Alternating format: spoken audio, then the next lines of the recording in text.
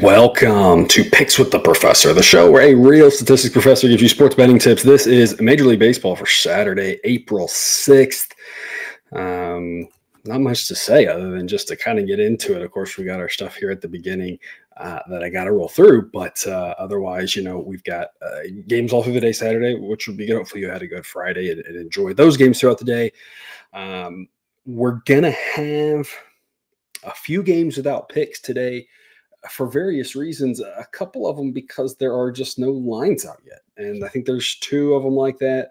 One of them being, of course, the game in Wrigley. That's fairly common for this to only have the money line market out at this point in recording. And so we're kind of taking a little wait and see approach on that. And again, Dub Club, though, gets all the updates in the morning, everything that you need information-wise to make all the bets, everything that I can't say here just because I don't have the information right now.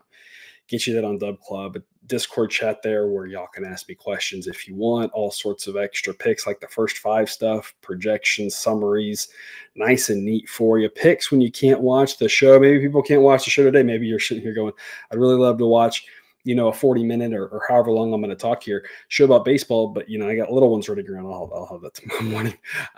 If you're with us on Dub Club, you get all this stuff sent right to your phone. And again, now we have the play of the day has now shifted over to be on a Dub Club as well. There's a separate package if you want that. Of course, if you're with us on that QR code there or that first link in the show description, the all access, but you get that as well. I've had a little bit of fun with the AI writing up the plays of the day here the last couple of days, feeding it information and just having it put it into words for me. And then we'll have some more fun with it. We'll have it, talk like a toddler one day, or I don't know. We'll have some fun with it.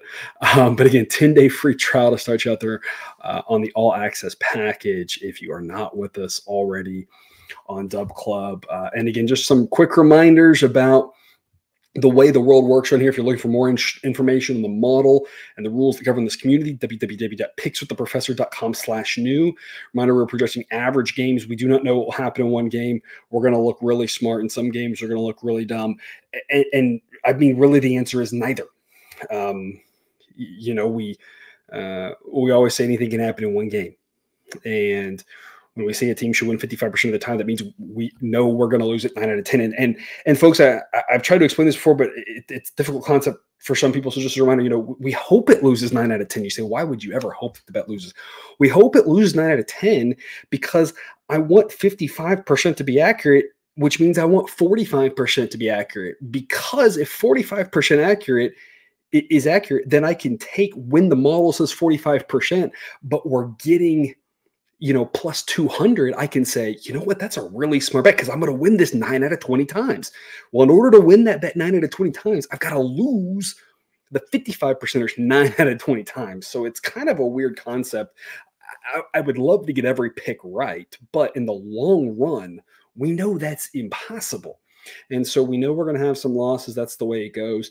What makes the bet smart is about the price. We succeed in baseball oftentimes because people don't understand probability. A lot of it's just math. There are no locks in gambling. That, of course, goes back to anything can happen in one game. We'll talk about a couple of games on Friday, how things went awry. Obviously some things went really well. Some things didn't. That's just the way it's going to go every day that there's, double-digit games. The long-term trajectory is up, but that doesn't mean you have to bet everything. I'm recommending whether you have this or you have the full set of picks in the club, always take what you like and leave the rest. And everyone should make a bet you're not comfortable in. And like the show, please. That helps us out. We like it when you like it. And with that said, we'll start off here. 1 p.m., A's and the Tigers. No official pick on this one for now. I'll tell you what I like, and I'll tell you why I like it with the price of the way it is and what I would pick if pressed right now and why I'm not going to do it. I'd be on the A's right now. Paul Blackburn is a guy, as you remember, Cousin Jared, and I love the backing this guy. Last year, he was their best pitcher. The model's a little bit more down on him this year than it was last year. But folks, hear me out. That he's not as good as that first start. But that first start was fantastic. 7 shutout innings. The underlying metrics were good, not great. But he's a very solid pitcher for him. Kenta Maeda for the Tigers got lit up in his first start, and that's kind of what the underlying metrics show. I mean, this is pretty much a coin toss starting pitcher-wise. Neither one of these guys is great. Blackburn being the best pitcher on the A's doesn't mean he's good. It just means he's respectable. So these offenses are pretty similar. The starting pitchers are pretty similar. The issue is the bullpens. And that's where I'm not making an official pick. If we picked it right now, we would have a B grade on the A's. And I don't think it's crazy to take a B grade on the A's to win this game. Now, another way to look at this, I believe I saw that the A's have covered the +1.5 in 4 of their last 5 games. If you wanted to look at it that way, you could. The run line price on the A's right now gets you to C grade, so it's not exactly sexy, but you get all these cutoffs and all these thresholds over on Dub Club. So if you have that, you can pull it up, you can see what the number is, you can go to wherever you look to shop around or whatever books you're using and see what those prices are. Not great value, but it's not a crazy way to look. The reason why the model doesn't love the +1.5, we like +1.5 more so in a game with a lower projected total. This total projected at 8. It's not going to be as cold as it was on Friday. We're talking about mid-50s, and the wind will be blowing out at about 10 miles an hour. So it's not that we're thinking it's going to be necessarily a high-scoring game. It's just that the model's projecting 8.6, which is a little bit higher than the books. And so when the books make their adjustment based off of the total, which they do as part of their run line calculation, and I do it in sideline, the model is giving a little bit less of a bump or a little bit of an adjustment or whatever, and saying because there's maybe an extra 10th or 2 of a run than expected than the books think, makes that run, that +1.5, a little bit less valuable. We like the -1.5 in games where we think there'll be a lot of runs. We like the +1.5 more when we think there won't be a lot of runs. That's just a general rule of thumb. But of course, unfortunately, the models know. I mean, the market knows that as well. So it's not necessarily that simple. It's kind of just a way to think about it in your head. So all that to say, you could look run line. I don't love it right now. B grade on the money line. But you know what I'm waiting on this one is the first 5 market. And we may play this as a first 5 tomorrow. We'll see what the price is. I have to assume the books are going to make us pay a little bit of a tax. And by that, I mean the plus odds that we are getting right now with Oakland. The current price is +149, which just ekes into a B grade. I'm guessing we aren't going to, on the first 5 be getting, +160 or something like that, right? I'm assuming they're going to make us pay a little bit of tax in saying that the A's have a higher likelihood of winning early than they do late. The relievers have done solid, but overall they're very unproven and they don't project very well. So that's a little bit of a concern. So I'm looking at A's. Just want to see the first 5 market tomorrow, see what the prices are before I make an official pick, see how the market adjusts. Overnight here, people get some money in the morning, they'll raise limits, and then typically after that's when I'll run the update. And after that's some of that shuffling, sometimes it creates favorable opportunities for us based off of numbers moving. So we'll see what happens there in the morning. Leaning A's, no official pick as of yet. But as always with all these, shopping around can be a huge difference maker for you. Getting an extra nickel or a dime at every single bet that you can make the difference between winning better and losing better. If you haven't signed up at BetUS today, check them out. Links in the show description to get you a 125% bonus on your first ever 3 deposits. BetUS, America's favorite sportsbook and casino. Live betting and racebook. We're celebrating 30 years with a historic offer. A 125% sign-up bonus on your first 3 deposits. Plus 10% gambler's insurance. Get started today. BetUS, where the game begins. 2:10 p.m. Eastern, Guardians and the Twins. This will be Carlos Carrasco and Joe Ryan. A couple of different ways we can look at this one. Joe Ryan, underlying metrics in the first start, very, very much a mixed bag. Not, again, as I kind of mentioned, you're not going to take too much from that, just kind of pointing it out. Carlos Carrasco, same sort of thing. Underlying metrics were a mixed bag. Massive difference in the starting pitcher. Of course, Joe Ryan's the much better pitcher.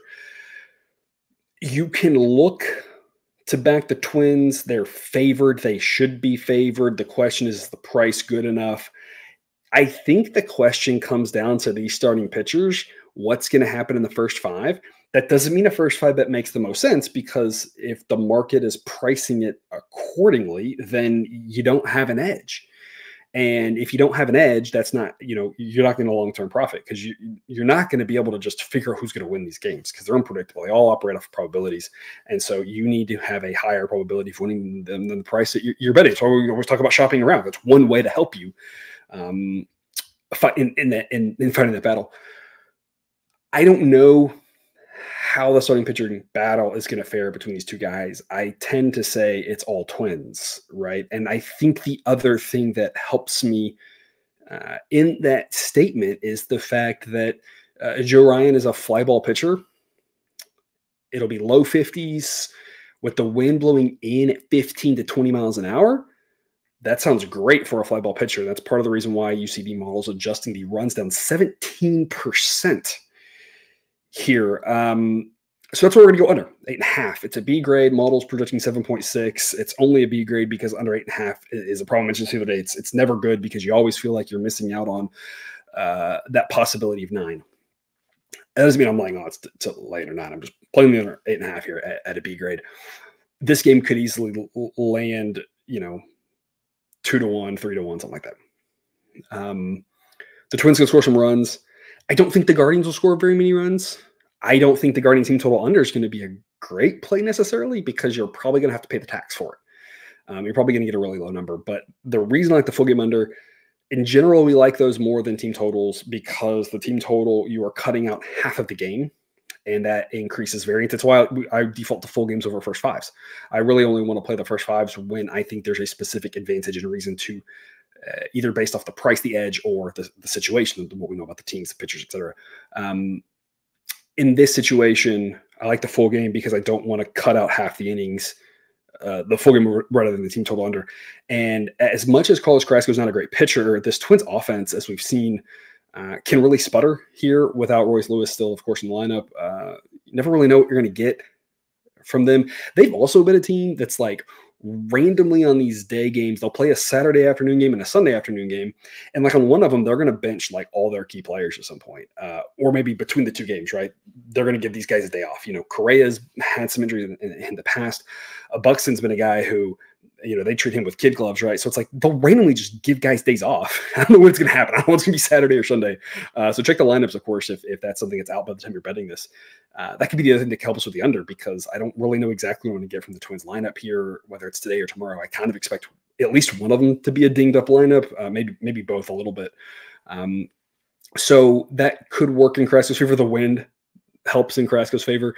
The fact that the Guardians have a bunch of good relievers helps because I don't think they're going to let him get hung out to dry. I know it's early in the season, but they don't need him to throw 6 innings. So if he's kind of struggling, get him out after 4, whatever. They've got plenty of arms. So I kind of think that it's unlikely that unless the Twins just jump on him in the first, right? Put up like a 6 spot, which again, anything can happen in one game. I don't think it's going to happen with these conditions, but sometimes the ball just falls, right? And it's just, as a hitter, it just looks like there's nothing but green grass out there, right? So that could happen, of course, but I don't think the Twins are going to put up a ton of runs off Carrasco because of all the things I mentioned. I think they'll put up a few for sure. I think Joe Ryan will have a good day. I think it's low scoring. I think it's possible that the Twins maybe don't even get that many, and at that point, we're cruising to an under. Even if the Twins do some damage off Carrasco, it still sets up to be more like a 7-1 type ball game. So there's a lot of ways we get to the window with this under. Again, 9 would be better, but we're not going to get that under 8.5. B grade pick in Minnesota. 215 Marlins and the Cardinals. Pretty similar weather here, mid-50s. Wind will be blowing a little bit in, a little bit across. No pick on this right now. I want to see what the first 5 market looks like. The suggested model pick right now would be under 8.5 at -120 for a B grade. Now, model's predicting 7.1 runs. We saw this game play out on Thursday. Now, Lance Lynn looked fantastic for the first 3 innings, and then I think it was 4, I don't know, and then just collapsed. I'm moderately high on Steven Matz. He's a guy that last year, I remember when I was kind of like, hey, I think this guy's kind of decent, and sure enough, he grades out, as you can see on screen, above average at a 96 grade.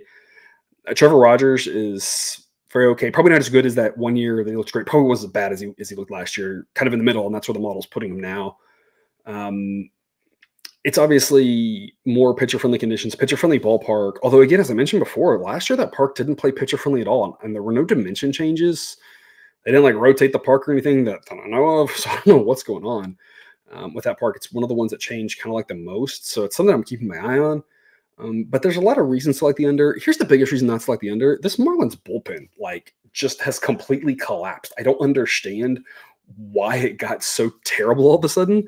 The model's still like kind of dinging them a little bit each day. I think it started out in the season, they were like a 90, and other than like a 103, like every day they look terrible. And they get dinged like 2 more points, basically. I don't know where it's going to stop. Where's the bottom on this Marlins bullpen? Like, goodness gracious, or how much of it is just random variation? And we've talked a lot about that early in the season, right? Is like, we don't want to overreact, we don't want to underreact, and how do we figure that balance out? And no one knows the answer. All we can do is look at the data and say, I'm adjusting it at the rate that on average makes sense. But in individual cases, maybe you look at it and you say, I want to adjust faster or not, right? So if you think the Marlins bullpen's fine, just play the full game under. No reason to deviate from that. It's only going to be a B grade because it's 8.5. Play 8. If it pushes at 8, who cares? It's not like it's a college basketball Saturday or college football Saturday where your money is probably going to be like spread super, super thin. And you get better odds at that. So if you're fine with the Marlins bullpen, under 8, I think it's the way to go. I at least want to see the first 5 market first. I want to see what it looks like.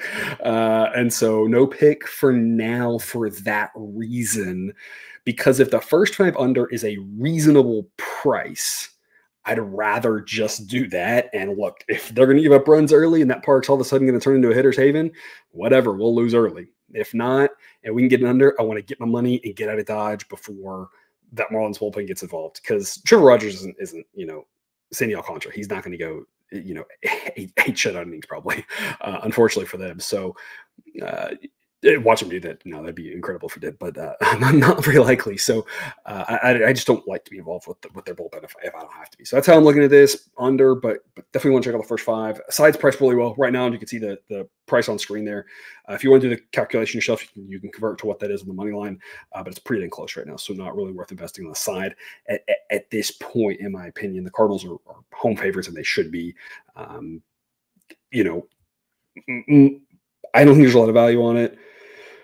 Last thing I'll say on this, though, is if you're really thinking the Marlins bullpen is just like the bottom is falling out and the model can't adjust quick enough, that's a reasonable take. If that's your take, I bet the Cardinals if that's the case, because the model, if that's your thought, the model can't figure it out. And so there should be a bigger edge on the Cardinals than the model realizes. But for this point, I'm not sure. I don't know. I don't know the answer. I'm not a fortune teller show. I'm going to say this Marlins bullpen's not good, and the model's accounting for, on average, the best it can. And so right now, the side is not worth investing in. But if you think the Marlins bullpen's terrible, then maybe that's the way you look. But I'll be looking under once we do the first 5 market on that one. Bunch of games at 4 p.m. We'll start off with the Dodgers and the Cubs. And man, the Dodgers, they scored some runs for us, but I did not see Bobby Miller struggling the way he did. And that's what we're talking about. One game, anything can happen. And sure enough, that's what happened to us in that game. And that's the way it goes sometimes. In this one, no pick as of yet. The reason why is there is no total market out. There's no run line market out. I just want to see what's going on first before I lock myself into a pick, because I like to, if possible, only make 1 pick per game unless I really love them both. And so right now we'd have Cubs plus 165 at a B grade would be the pick. The A grade threshold's about a nickel higher.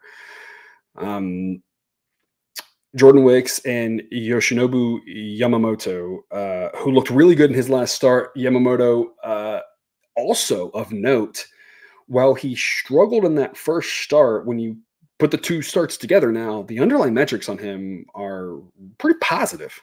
And we were kind of high on him coming over. We have enough data at this point from pitchers coming over from some of these other leagues that we kind of know about where they fit in based off of how much they dominated it. And it goes back to what we're always saying about baseball, about any single sport.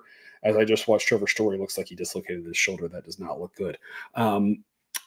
We know how to project you as a player and as a team against the good teams based off how you do against the bad teams, right? So we have a pretty good idea here. And that first start was not good.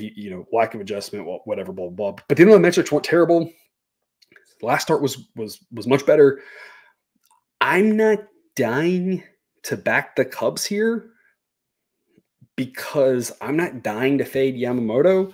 So it'd be a B grade pick right now on the Cubs, but it's not something I'm pulling the trigger on. I just want to see everything else before I do. Kind of sit on it a little bit.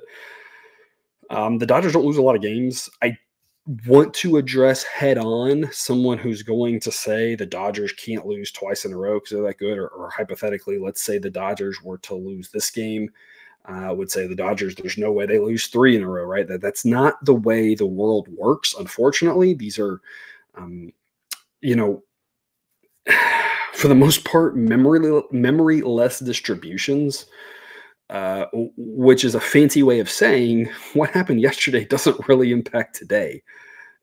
The players are however good they are, and what happened yesterday on the field doesn't really change that. They still kind of have the same skill level. Now, like if somebody got hurt the day before, that affects it, yes. So I'm not trying to get into semantics. I'm just saying like the fact that someone won or not doesn't. Now what does a little bit is bullpen usage. That's kind of just the caveat to it, because if you are to lose, you are less likely to use your better pitchers. But we've seen like a team like the A's, they've thrown Mason Miller a lot, and they've only won the one game. The Marlins, I'm sure, have thrown their best relievers. They haven't won at all, right? So it's not that simple. And if you are winning, you tend to be using more of your better relievers, and that might hurt you because then they are unavailable. But that's not always the case. You got to look at the box score, see who pitched, right? Because you can win easily in runaway fashion, or you can win like comeback last minute fashion. You just never know who's being used and how the manager's using those guys. So bullpen usage aside, the fact that the Dodgers lost yesterday has no bearing on if they'll win or lose today, going forward here on Saturday. They're favored. They should be favored. I'm going to say today what I usually say about the Dodgers, and it's unfortunate for us that we backed them on Friday as favorites and they lost. But again, that's the way it goes. We expect some favorites to lose and we expect some underdogs to win. It's all about the price, and we like the Dodgers at that price. We didn't like the Dodgers at -200. We like the Dodgers. The price was a little bit short on them, and they scored plenty of runs. And then Bobby Miller got blown up. Like, who was to see that coming, right? So on the side, what I'm going to say is the Dodgers here, they probably shouldn't be favored by as much as they are. As you saw in Friday's game, baseball's weird. Baseball's random. There's a randomness component where we trend everything towards who the heck really knows in baseball, because it's random because these guys are so good, right? I want to make sure y'all catch that. And I don't want to ramble too much, but I want to make sure we're all on the same page and you're learning and you're understanding. I'm a professor, right? I want to help you learn and become a sports better and a smarter sports better, right? It's because these guys are so good. I play baseball still a little bit here at my old age. You put me out there, they'd destroy me because it wouldn't be random anymore because those guys are so much better than I am, right? But the talent discrepancy here is so close. And that's why we have the whole batting average on balls in play thing, because the level of defense across Major League Baseball is really good. And the really bad teams and the really good teams aren't that far apart in terms of how good they are. They might appear that way to our eye, but we only see that after a large sample size. You contrast that with like high school level baseball or college level baseball, or even you get to like single A baseball, and like the differences are huge. And so this whole, your batting average on balls in play is going to be the same, because of all those factors, you can control ball to ball. Like, that doesn't really hold that we know of elsewhere. It holds in the majors because like all these defenses are really good. All these players are really good. So all that to say, baseball is random. We don't want to play favorites at a big price. I didn't think the price was too big Friday. Dodgers still lost. I think the price is too big here on the Dodgers. Doesn't mean the Dodgers won't win. It just means I think in the long run, this is a little bit of a scary prop. It's Cubs or pass, but for me, I'm not dying to play the Cubs is the bottom line, unless the price gets amazing. But again, let's check out the run line. Let's check out the total market. Let's check out the first 5, all that information available on Dub Club, and I'll make an official decision whether it's an official pass or I got to pick on Dub Club. Again, free 10-day trial to sign up so you can figure out what I'm going to do in the morning. If you're not with us yet, sign up, link in the show description. 4 p.m., Phillies and the Nats. No pick on this one because there's no line out right now. We've not confirmed both starting pitchers. I don't even know which one we haven't confirmed at this point. I assume it's probably Jake Irvin for the Nats is the one we haven't confirmed. I'm assuming we've confirmed Suarez for the Phillies because the Phillies, you kind of know who you're pitching. But at this point, I'm sure what FanGraphs projects is Suarez versus Jake Irvin. This is a pretty massive edge to the Phillies, as you could see there on screen, winning 63% of the time. It's pretty solid for baseball, for early season baseball here, especially for the road team. The Phillies cruise to a victory for us here on Friday night. And it may not be that easy again here on Saturday. It may be. Again, you never really know how it'll play out. But if it is these two starting pitchers, it's a pretty big mismatch. And no reason, not to kind of view it as Phillies or pass, in my opinion. And if the price is too high, then I think you say, pass. It's not worth it. And that might be the world that we live in. We will see. But for now, the sports books don't have a price on this, so I can't really assess if there's anything that I'd like to play, unfortunately. So with that said, we'll move on to the next game here, 4:05 p.m. Eastern, Orioles and the Pirates. We're going to take the Orioles at -128. A-grade threshold is 3 cents away. So if you shop around, you can find a -125 that gets you to the A-grade. The way I'm viewing the Orioles is, if the model says there's an edge, I'm kind of playing it because the Orioles have been disrespected here for quite a while. We've loved to back them. They've been good to us, and I don't really see why we should change that theory. They're a good offense, good bullpen, even again without Bautista. Decent enough starting pitcher here in Tyler Wells. The Pirates have gotten off to a really good start. A couple things of note. Their offensive grade, I believe, is really on the rise. If I remember correctly, their offensive grade in the early shows, and someone can go back and look and tell me, and maybe I'm crazy, but I feel like their offensive grades jumped. That it was in the 80s. Now it's up closer to 100. Their bullpen rating has gotten great. The bullpen's been fantastic. Down in the mid-70s. Mike Green was like the second best bullpen. Again, I've got all the ratings out there at the Google sheet, so someone can check me on that. I don't really know, but, it's good.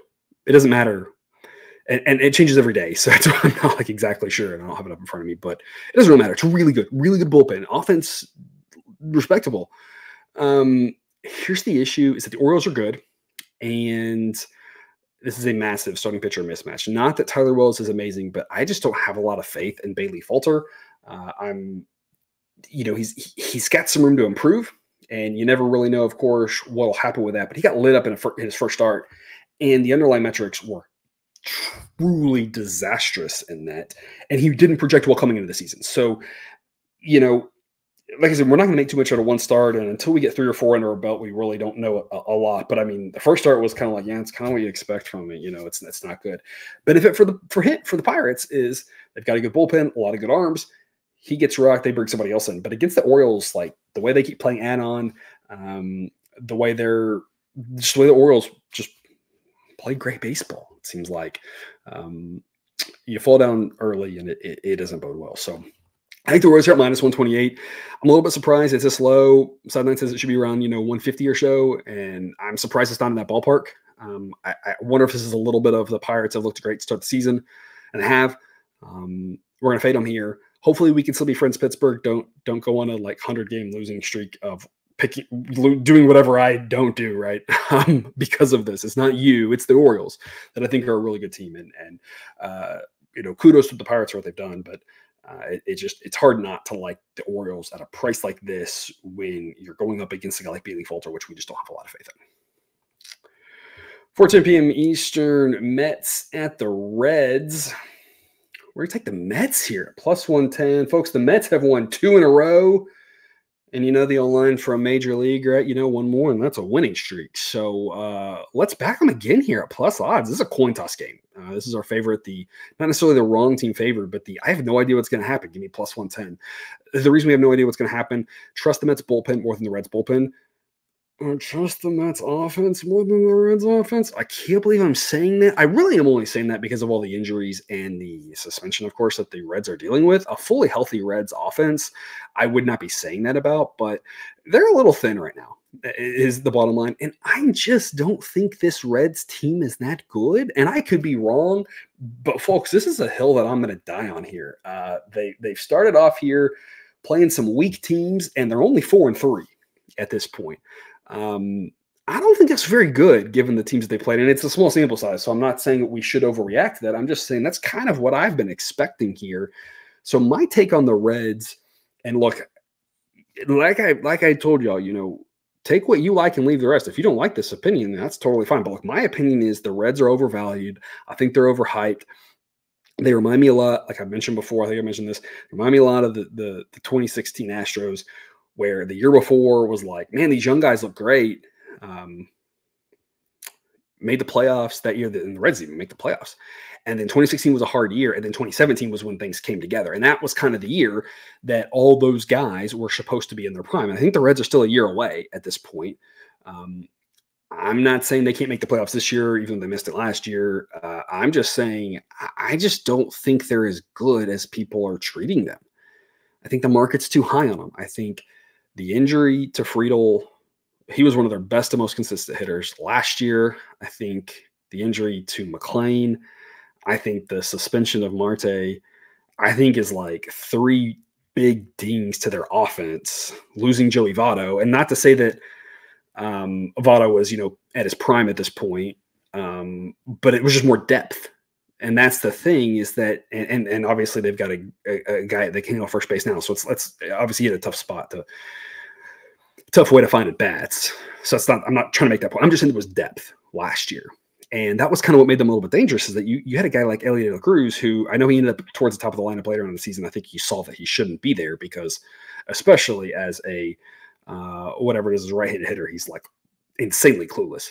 But as a left-handed hitter, like you saw, but like you put him at 7-hole, and it's like, man, that's a really good lineup. But when you put him and he's like your main guy, like he's not that good yet. Maybe he will be. And I'm just trying to say, like, he's gotten too much hype, in my opinion. I just think this Reds team's got too much hype. I think they're going to be good. I think they're going to struggle this year. And my prediction is people are going to be down on them next year. And next year I'll be higher on them, because I think next year people will be like, oh, well, they didn't put it together. I'm going to be like, yeah, but now the year that things are actually looking right for them. So I'm not a Reds hater. If you're a Reds fan, I'm sorry. I just don't think they're as good as the market realizes. So if I have a chance to fade the Reds early in the season when it seems like the market hasn't adjusted, I'm going to do it. Backing the Mets is obviously terrifying. But again, they have now won 2 in a row.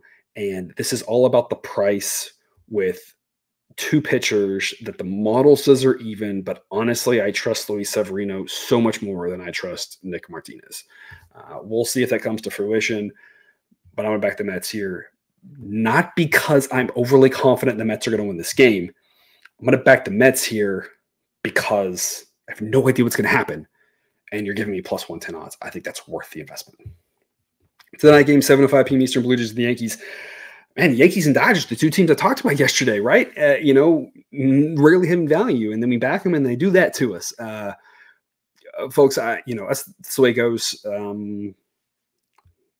I think you saw on Friday many of the reasons why I don't love backing the Yankees and the Dodgers in general, which is they tend to be favorites, they tend to be overpriced, and they aren't going to win the number of games overall that the odds would probably imply. The odds would probably imply the Yankees are like 105 win team and they're really good, but I don't think they're that good. And the odds would probably imply the Dodgers are like 115 win team, and I don't think they're that good either. So there's just that extra tax.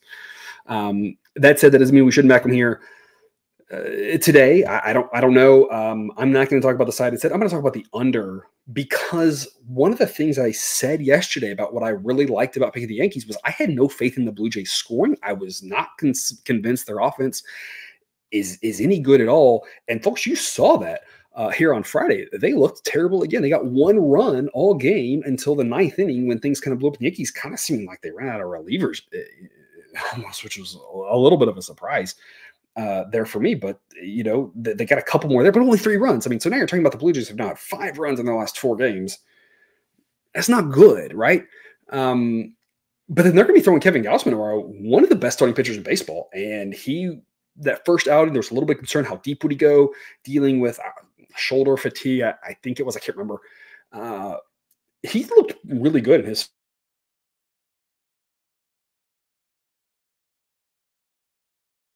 decent enough. I like the under here. Under 8.5. It's a B grade pick. It's a B grade pick for the same reason you talked about. I just can't give under 8.5 an A grade, because to me, B grade totals are good. A grade totals are great. And great is not going under 8.5 or over 9.5. That's just the way it is in my book. That's just my book. But projecting 7.5 runs, under makes a lot of sense in this one. I don't trust the Blue Jays to score, and I don't trust anybody to score off Kevin Gausman. He's one of the best pitchers in baseball. It's really that simple.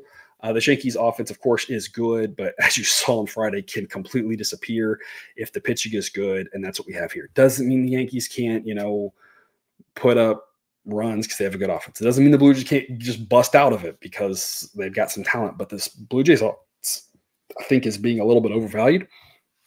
I don't think they're as good as people realize. I think they're thinking of the old Blue Jays, and this Blue Jays team just does not have the same depth to their lineup. If you're a Blue Jays fan, you are nodding along right now. There's been a lot of talk about the disappointment in the fact that, they went after Ohtani and then, Justin Turner, I guess, is okay, but they didn't really do a lot. And, they probably needed to add another bat, and they didn't. So I think you're seeing that here, going under, because I don't trust either one of these teams to score. I think this could be a low scoring game. And if one team scores, we still got a chance at a 7-0, 7-1 type under in this one. So Clark Schmidt for the Yankees, not great, but I don't think the Blue Jays offense is great anyway. So let's go under in that one. 7:05 p.m. Eastern, Astros and the Rangers. Hunter Brown, I was not able to watch the game. We'll be curious to watch the replay of that one and see what went on with him. I saw you give up, I think, a 5 spot in the second. Was it just one that outing? Was he just missing his spots? Was it just sometimes the balls just fall? I don't really know, but he obviously looked terrible. The Astros got clubbed. They'll look to bounce back here. Right now, there is no line on this game, at least when I pulled the numbers. At this point, again, I'm not exactly sure who is not confirmed starting pitcher-wise. It looks to be fairly squared away that it's J.P. France and Jonathan Gray. Two very decent pitchers that grade out pretty similarly. Gray did not look good in his first start, but historically has pitched well enough to get a decent grade. France, mixed results his first start, and that's what his rating kind of indicates. He's kind of always had mixed results. He's had some nights where he's looked great, and he's had some nights where he's not. It's very straightforward there. The Astros the edge on offense. Rangers are small edge bullpen games in Arlington. Small edge for the Rangers with Gray on the hill. Model says they win 52% of the time. No pick on this one because there's no line. We will see, but it looks like a nice night. If they decide to open the roof in Arlington, they could do that potentially. But again, pick in the morning on Dub Club. In free 10-day trial. If you're not with us yet, sign up today. 7:10 p.m. Eastern, White Sox and the Royals. That had Royals -1 last night here on Friday, and it pushes, and that's why we like the -1. Obviously, Royals money line would have cashed, but those are some steep odds, and so it's a big risk because sometimes the -1s just lose. And that's just the way it goes. But at least if we stayed away from -1.5, and so we pushed the Royals here. So we're going to try the -1 again here tonight. It's implied odds of -139. Again, you can create a -1 market if you don't have one yourself by betting to win a certain amount on the money line and then risking that exact same amount on the run line. That creates a -1 market for you. And the implication, if you do that, is you're going to be getting about -140 backing the Royals -1. At this point, I'm looking to fade the White Sox if I can. That's the bottom line. If the price isn't good, I'm not going to do it, right? I'm not going to play Royals -300 just because, right? But the model says the Royals win this 2 out of 3 times. And I just don't think this White Sox team's very good. I'm not really breaking news there, I know. But there's just not a lot to like about them. This Royals team's very okay. Their offense is okay. Bullpens. Michael Wacha here, Fulham, starting pitcher is very okay. But I mean, okay at home should work against the White Sox, who have really 3 competent baseball players, it seems like, on their entire roster, which is hard to believe. Chris Flexen grades out as one of the worst starting pitchers in our database. He's been towards the bottom ever since we started publishing our individual starting pitcher ratings. Looked bad his first start. Underlying metrics were bad. That's the same story he had last year. I mean, one of the worst starting pitchers should still be around, who the White Sox have, because they're just trying to eat innings, because they're just trying to fast forward time at this point and get draft picks. Their relievers are terrible. Their offense is terrible. I mean, I don't know. The White Sox are going to win some games. I mean, they beat the Braves the other day. They're going to win some games. But I'm going to say about them what I talked about with the A's in a show, I don't know, several days ago, a week ago, that when we back the White Sox, it needs to be at really good odds so that we say we're going to win some, we're going to lose a lot, but the ones we win are going to make up for the ones we lose. And we aren't anywhere near that right now, folks. The fact that we still have a B grade to fade the White Sox is I'm like, yeah, let's do it. Let's just rock and roll here. No hesitation for me at all. If I can get a B grade fading this White Sox team, I think It might be a week from now, might be 2 weeks from now, but I think we're going to start seeing some insane prices against the White Sox coming up. And that's going to be where we just kind of pass and just look the other way, because it won't be worth it, because the White Sox will accidentally win a game or two there. But right now, anywhere near even money on this is ridiculous for the -1. I know we push on the times the Royals 1-1, which will happen on Friday, but I think it's worth the risk here. Take the Royals. Again, personal preference. You can take money line, you can take -1, you take the run line, whatever you want to do. It's all personal preference. I just personally love this -1 because they win by 1 like they did here on Friday. I can just say, whatever, okay. But you take the money line, you're playing some steep odds. You better be real careful. Because those losses don't need very many losses to pile up. Run lines just can be incredibly frustrating, especially for the home team. So I like the -1. That's just my personal take. However you want to play it, it's Royals or pass. We're going to be in the Royals at -1. B grade pick. Got an A grade winner here on a morning pick of the Brewers on Friday. And that's why you want to be over there with us on Dub Club. When the model updates, when the lines update, you see those morning editions, those A grades that are nice to jump on. This was one of them, although it was very sweaty. The Brewers controlled the entire game. And then all of a sudden, the 9th inning went haywire, but they were able to get a walk-off walk for us, I believe, to cash. We're going to go back to the well here. Brewers -110 A grade pick. The model has been updated. So if you look at some of these grades here from yesterday, there's going to be a few that are different. Ran an update here on Friday to spend some time really just making sure all the T's were crossed and I's were dotted with all the roster stuff. A lot of under the hood stuff where I am changing the mechanics of what I'm doing so that I can eventually output more player-based stuff. One of those things, for instance, is injuries. Before injuries happened, before I sent the code to R, and that made it where anytime someone got hurt or someone was needed to pull from the lineup or something, I had to rerun the whole thing for that day. And that was really an annoying process. So now I have it where all the projections, everything happen in R first, and then it spits out enough data so that then I can adjust the lineups with injuries and stuff like that. So it just runs a lot cleaner now. And as part of that process, just a lot of the cleaning things up, it shifted things around a little bit here and there.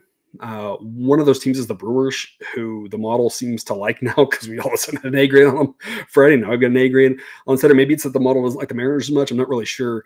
But obviously this Brewers offense I don't trust and I don't love, and I would be very hard pressed to back the Brewers on any run line at this point, or -1 even, because I'm just not confident they can score that many runs. But they got good pitching, and they hang around there at home. Model gives them a 56% chance to win, largely in the strength of their pitching. They are going to be out-offensed in this game with regards to the offensive talent compared to Seattle, but they'll have an edge with DL Hall versus Bryce Miller. Hall is a young guy who pitched a little bit last year for Baltimore, came over in the Corbin Burns trade, and the underlying metrics were not good on him in his first start. And so that is a concern, but we still think that based off what we saw from him last year, that he's still average as opposed to Bryce Miller, who grades out below average. Miller was a guy who's had some promise coming up, but has struggled at times. I believe the whole back half of last year, it seemed like he kind of struggled. Did not look good in his first start, and the other metrics weren't kind to him either. So two kind of young, struggling pitchers in this one that I'm not really sure what to make of either one of them. But the model trusts Hall more, and the model trusts then the Brewers bullpen a little bit more with regards to the depth guys. As you can see, that first number there on screen, that 98 versus 103, that is comparing the overall how much depth, how good, if you need to get into your middle relievers as well. And that's the number I think that matters more in this game. If this was, I don't even know who, I guess, we'll say Freddie Peralta or last year Corbin Burns on the Brewers versus Logan Gilbert, Luis Castillo, whatever, that number doesn't matter at all. None of those guys are going to pitch. It's really just about the top arms. And that's where the Mariners have stronger top arms than the Brewers, mainly because with the Brewers, losing their best reliever for half the season or so, or a third of the season or whatever is not ideal for them. But that first number of the Brewers are a little bit better overall matters because I don't trust either one of these starting pitchers. So the model says trust Hall more than Miller. Then the model says if both these pitchers struggle, trust the Brewers bullpen more. The Brewers are at home. Model gives them a 56% chance to win. That makes -110 a pretty good investment. I think 56 is a little high personally. I don't think it quite should be that high. But that's why we like the A grades. It's not quite this simple, but we can try to think of it in the sense of, this is the way Cousin Jared explains it, that even when the model's off a little bit, we still have a solid play. The A grades are, if the model's off by a decent bit, it's still plus expected value. Doesn't mean it's going to win. It just means it's plus expected value. B grades are, the model can be off a little and it's still plus expected value, but if the model's off by a decent bit, maybe it's not. Maybe it's actually not a good number. Whereas the A grades are like, even if the model's off a decent bit, it's still a good number. And that's exactly how I think this one is. I think 56% person might be a little bit high. I think she might be 54, 55, a little bit lower. But what does that mean? That means -110 is still a good number. And that's why we like the A grade play. So Brewers A grade play there at home. Diamondbacks and Braves. Braves with a nice little comeback win to get us the push on the -1. I think you saw all the reasons why I talked about the -1, liking it in the last show, not liking the run line with the home team. The books and sideline both price the -1.5 and +1.5, -1.5 for the road team versus -1.5 when they're the home team differently because of that. It's accounted for. Okay. So rest assured, if you're seeing all the probabilities that you get from sideline, all the run line, reverse run line, all that stuff, that's all accounted for. The books account for it too. But as I mentioned, the Braves run line price just wasn't great. They could easily win by a run. Kind of would have expected if it were maybe 4-3 rather than whatever it finished up, 5-4, 6-5 or whatever it was. I think 6-5 was way more runs than I expected, given the pitchers. But, that's why I made the comment that laying minus odds in the run line when the Braves are the home team is just a tougher value proposition.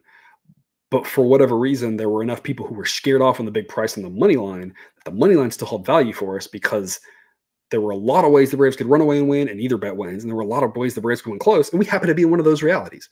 So again, if you took the money line, played it safer, congrats. If I'm almost certain I made this suggestion, if I didn't, I'm not going to be kicking myself here, but I'm pretty sure I mentioned, if you wanted to do like a 2-team money line parlay, Braves and Phillies, that'd be about even money. That obviously hit for you, which would have been a nice little, I think, slightly plus odds winner based off where the prices were. All that to say today, we're not going to touch the side. We're going to go under 9.5. A grade play. I love when we can go under 9.5. The weather is still going to be fairly cold, low 50s, the slight breeze out, but cold enough temperatures where that ball should not fly. That doesn't mean we can't see a bunch of runs because obviously both of these teams can put up runs in a hurry. But I'm going to trust that Max Fried is going to, A, have a bounce back start, make it out of the first inning. B, do what Spencer Strider couldn't do, which was, maybe have a scoreless first inning. A couple notes here. First off, because I watched that game, and the broadcast team that I listened to, I believe was the Braves broadcast, mentioned this. The Diamondbacks last year were like one of the lowest teams in first pitch swing percentage. Strider gets up there and is like, "Hey, I'm just going to throw fastballs over the plate, get strikes," and they just attacked. Kudos to them for that. Fried has looked at that now. He's seen that, and he's not going to make that same mistake. So I think. And then what you saw after that, they really struggled to score off Spencer Strider because he's the best pitcher in baseball. So I think that Max Fried will have a better game plan. Number two, he didn't make it out of the first inning last week because maybe the worst non-strike call I've ever seen in my life. I mean, it was literally a fastball right down the middle that the catcher just caught. Like, it wasn't one of those where the catcher jumped up and then caught it low, or misread the pitch, or there wasn't a stolen base. It was just like a literal fastball down the middle strike, literally down the middle. I've never seen this before at the major league level, and called the ball. It made no sense. That would be strike 3, out 3, and he's out of the inning. As it was, that turned into a walk, and then his pitch count got up. I think there was an infield dribble or hit or whatever, and then it just kind of spiraled out of control. And first start of the year, or any start, really, you just have to worry about how many pitches your starting pitcher has, especially a guy like Fried who's had some injury problems, and you were counting on him to be a workhorse for you this year, and you're counting on him in October. That was fluky. And as we mentioned, anything can happen in baseball. Anything can happen in sports. Humans are weird. Sports are weird. One game variance. So that's what I always say. Don't, keep your bankroll, keep your bets to, 2-3% of your bankroll for what you like. Don't ever go more than 5% of your bankroll on any one pick, because anything can happen, and you're going to be on a roller coaster if you're betting more, because sports are weird. That said, I like the under here. I like Fried to do better. I like him to keep the Diamondbacks bats at bay. Brandon Pfaadt, I like what I've seen from him. I think he might be a little bit better than the model realizes. He outperformed the model a lot at the end of last year, and his grade hasn't increased that much. He's one that really surprised me that the model isn't a little bit higher on. I think it's going to take a few more good starts for him to maybe get the respect he deserves. I could be wrong, and the Braves could light him up because the Braves offense is good and they can go for crooked numbers anytime. But we saw this kid last year. I was pretty high on, like, I was impressed with him. The model didn't level model here, now gives him a 98 grade, but I kind of think he's more like in the low 90s. I think he's better than that with the potential upside to get in the 80s here pretty soon. Underlying metrics in the first start were great. And again, we saw him pitch, some big moments in October against some really good offenses there too. And just continue to impress. So I like backing Pfaadt in any way, and I like backing Fried, a bounce back spot for him. I love that we get under 9.5. And the last thing I want to say about this game, we've seen it in years past in Atlanta. In the summer when it gets hot and the wind's blowing out, the ball flies out of this ballpark. But when it's not hot, it doesn't really fly. That doesn't mean there can't be runs. But I think you saw it last night. If you watched here Friday night's game, Olsen's double, I guess, got to 5-4, the walk-off in the 10th, those are home runs if it's not cold.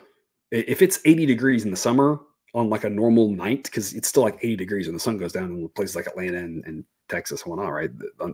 In the Sun Belt there. Those are home runs. But the ball just doesn't carry that well there when it's cold. And so obviously it turned out both were doubles anyway. So that still hits, right? But my point is, like, those guys crush those balls and then get out. That's why we like the under, not because that doesn't mean there can't be hits, but like this weather is going to make it where it's harder to hit home runs. We're more likely to see home runs turn to doubles, doubles turn to outs. And that can knock off a run or two that we would have otherwise expected. That's why we have that negative 10% adjustment for the weather. And again, I like backing both these pitchers here. So under 9.5, A grade play there. Rays and Rockies. Folks, this is not for the faint of heart, but we're going to go under 12.5, an A grade pick. And folks, the only reason we are giving an A grade play to a game at Coors Field, first off, the Rockies offense is terrible. Second off, the relievers are actually looking pretty decent. Look at that reliever grade, 107. Like, man.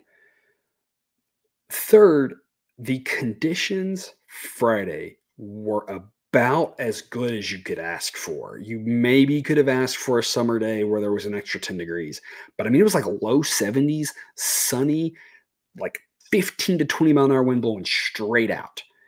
And that game was like 4-2 going to the middle of the eighth. And there were a bunch of runs late, but I mean, that was about as good a hitting conditions as you could ask for. And it's a miracle that game got over. If you had the over, I mean, you're just like, go buy a lotto ticket, because that was some crazy luck there. Even at the end, of course, the Rays, it took the lead 7-6, but they could have easily lost 6-5 and still gone under despite all the late runs. Folks, the weather Saturday is going to be the exact opposite. Nighttime start here. I say nighttime start. 8-10 Eastern. I guess the sun will still be up, but I mean, 40 degrees. Closing this game, the temperature will be in the upper 30s. The wind is going to be 25 to 30 miles an hour, blowing mostly in from left field. It might shift a little bit across. What that's going to do is all of the right-handed hitters, it's going to, anything that's like a foul home run is going to push it back into like play. You're not going to be able to, because if you hit it foul based off the way the wind's going to go, you're going to be going straight into the wind. And it's going to almost assuredly, it's either going to stay foul or it's going to like hang up and be like a high pop fly out to left field, maybe in foul territory. Anything that you crush to like the power alley is going to become like a routine fly ball to the center fielder. you got a lefty who crushes one to right field, it's going to blow foul. Like, balls are going to be blown down, dead, into play when they hang up and out of play when they're crushed. Or hang up if they're crushed. Like, it's just going to be massive pitching weather. Now, there's no locks in gambling. Coors Field's a large ballpark. There's a lot of green. If the guys just put the ball in play and just poking singles, there could be a lot of runs in this game. Absolutely. Here's the thing. This Rays offense, not great. Very average. Weaker against righties. And I think you saw it here on Friday, even in really favorable conditions, like those Rockies relievers, like, kind of held their own against them. They held their own against them. I'll say kind of. They did, other than the one guy. These Rockies bats are terrible. They are terrible on the road, and they look great at home when they have great hitting conditions, which is most games, but this game's not one of them. There's random 2-1 games at Coors, and it's in these type of conditions because they don't have a good offense, right? That's what this is setting up for. These starting pitchers aren't great, but the conditions are there for the under. The Rays relievers are their best thing. The second and third days that you play at altitude tend to go better because you've been there, you've pitched there, that sort of thing. So I expect all those guys who pitched here on Friday to when they pitch again Saturday or Sunday to do better for the Rays. These Rockies relievers are decent enough and probably their best thing as well. 12.5 is too high for this one. The model projects 8.8 because of this weather. Now, if the wind shifts to be truly across, it'll still be cold, and that'll kind of cancel out with the carrying factor, and the ball will carry like normal. It won't carry like it normally does in Coors because it's still cold. So the weather adjustment would probably only be like a minus 17, 18 or whatever, and we project more like 9.5, 10. Either way, that makes this under a great pick. So under 12.5, a great play. No locks in gambling. Anything can happen. The ball can just find holes, that sort of thing. And we could have a repeat of the 8th and 9th innings again, but this weather is the exact opposite of Fridays. I don't want to take advantage of that. So under a great play there. 9 p.m. Padres and the Giants. Got a double winner on this one. Got the Giants as a morning A grade. A money line winner. Again, folks, sign up on Dub Club. You get a bunch of extra goodies. I try to make it worth your while. If you're with us over there already, you already know that. And as always, I'm open to suggestions of how I can make it more worth your while because you're supporting me, and I appreciate that. I want to help you out as well. I want to help you become better, smarter, better, give you more information, right? So we got the Giants. There's an A grade, and I gave it on Twitter. The extra credit pick, the first 5 under. Got that as well. So double winner there. And San Francisco was nice for us on Friday. Had some things, just like every day, we had some things go great for us. We had some things not go great for us. It's the way it goes. But we're going to be back on the Giants again. Minus 105 A grade. I mentioned in yesterday's show, the model was telling us to go to the Giants, but I wanted it to be the right price if I'm going to fade Dylan Cease. And sure enough, in the morning, we got to the right price for that to happen. Here, less of a concern because I have no qualms about fading Michael King. Not that he's a bad pitcher. He's just very average. Both these pitchers are, and you look on screen there, and this is just an average type game. Padres offense good, Giants offense good. Both these pitchers solid. The bullpens are the difference. And this Giants bullpen, I've been down on them, and I want to make sure I frame this correctly for you. I've been down on them. You've heard me kind of disparage them and be concerned about them. I'm concerned about them because their bullpen was such a strength last year. It's not that they're terrible. It's that last year, the guys they had depth. They had, obviously, like Doval as a top guy. They could go to a bullpen game. They had just arms after arms for arms. And, of course, they had guys like, Alex Wood and Ross Stripling, these guys who are now starters, and they could throw them in the mix. And Manaea, came out of nowhere and was, actually competent. Again, that was weird, right? So they just had all these arms. And this year, their bullpen is not great. It's still better than the Padres, right? And so that's the difference in this game. I trust the Giants bullpen more than the Padres bullpen, and the game's in San Francisco. So the model's got them at a 56% chance to win. Minus 105 is insanely cheap for this game.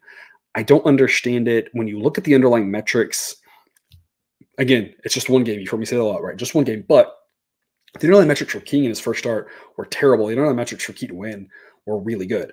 Both those guys gave up runs, but when you look underneath the hood, the underlying metrics become predictive after a handful of starts. So we're not there yet, but the early indicators are like, maybe I'm a little bit more okay with a win than King. It could just be one game, etc. But the model, taking all that into account, all the stuff last year, everything it can in this year together, is like, this is a coin toss with these pitchers. It's a coin toss with these offenses.